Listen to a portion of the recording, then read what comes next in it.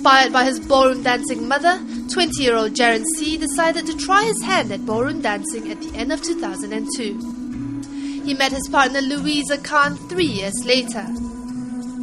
7 years down the road, Jaren and Louisa are competitive ballroom dancers who have found success at competitions.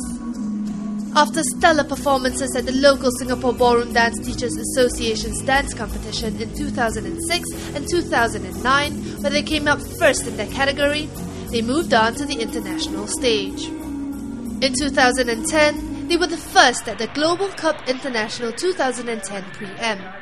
They came in second at the Ballroom 2012 Rising Star competition.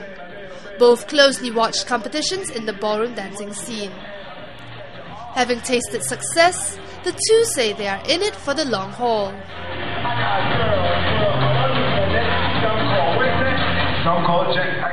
I do dance, like in school I do ballet, contemporary and hip-hop and like Indonesian dances, so it's like kind of like out of my comfort zone because it's like you have all like postures and different like very different movements from ballroom basically. In the end of the day I still prefer ballroom. Pure ballroom. This despite being made fun of by his secondary school friends. My classmates, they tease me about dance, so I wasn't able to express myself. I tried to keep dance a secret, my case.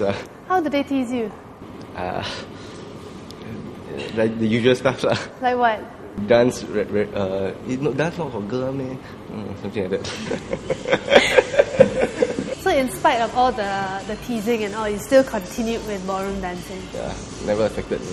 But when I go after secondary school, everything was fine. Yeah, everybody was supportive. Back then, no lah. But now, a lot of my poly friends, when they heard about me dancing, right, can teach me or not, Jaren? Teach me or not? Why do they want to learn? Do you ever Partly ask? because of the girls. Trying to get the lady. Yeah. Conversely, Jaren's partner, 17-year-old Louisa, has always inspired awe in her friends when she tells them she's a ballroom dancer. For some reason, they get really amazed. I don't know why. They're like, oh, ballroom dancer is in like the ones with like long dresses and like very cool like music. And I'm like, yeah, like they are very supportive. They always want to watch like the competitions. Now a student taking music at LaSalle School of the Arts, the bubbly girl tells us she also intends to dance indefinitely, possibly even venturing into instructing in the future. I'm not much of a teacher, but I wouldn't mind teaching ballroom in the future, even if I don't compete or perform.